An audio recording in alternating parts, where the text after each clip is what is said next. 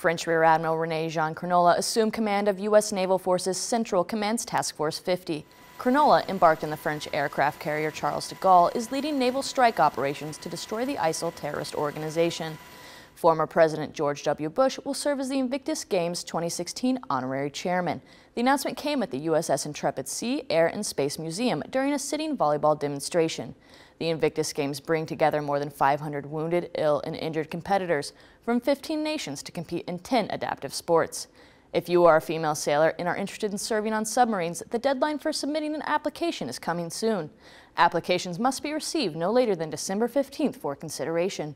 To see the current list of requirements, go to the Enlisted Women in Submarines website. For these stories and more, visit Navy.mil.